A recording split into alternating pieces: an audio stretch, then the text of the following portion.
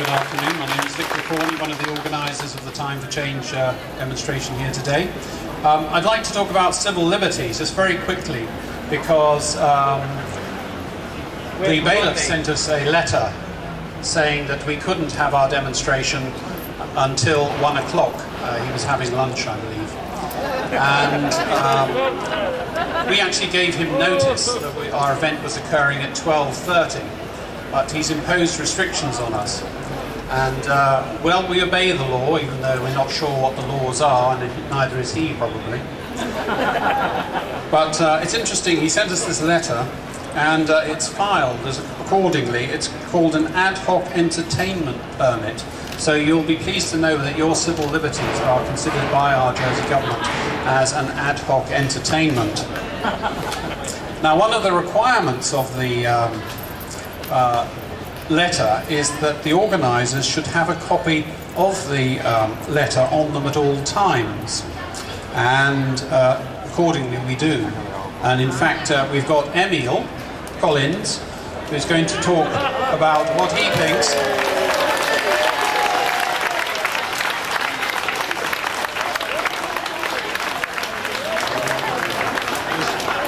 Emile's going to stay there. Now Emile is wearing an undertaker's hat, the undertaker for our GST party, hopefully. And he's also got a copy of the letter upon his person in his hat. And he's not the Mad Hatter. He's a 95-year-old protester. So I will hand over this microphone to him, and he will tell you very briefly, Emile, about what he thinks about GST and how it's going to affect him. Well, I think everybody has heard me enough times on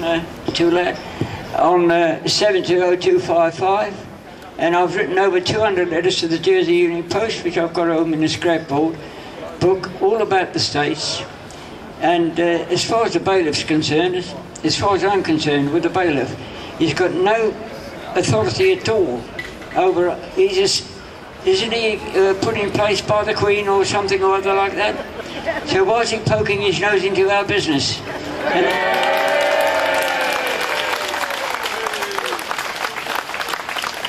And also, as far as I'm concerned, he runs the states very often because he gives them advice, and they kneel down to him, don't they?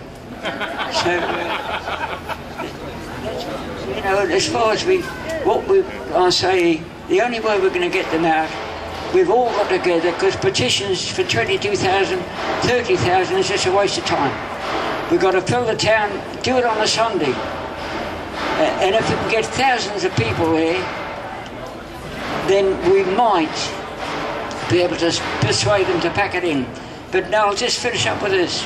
I hope that the straw that will break the camel's back will be when the so-called middle classes start getting squeezed. Then they'll have to come in with us. And until that happens, I can't see we'll do anything about it, because the setup of the states with these little districts, what I want is to be able to vote for anybody anywhere in the island. So they say, oh no, we've got to keep our districts. Well, by keeping the districts, they prevent a lot of people from voting for people who they want to vote. And there's quite a few I'd vote for, without a doubt. Whereas the people in my district, 4 stooges, so I've got nobody to vote for.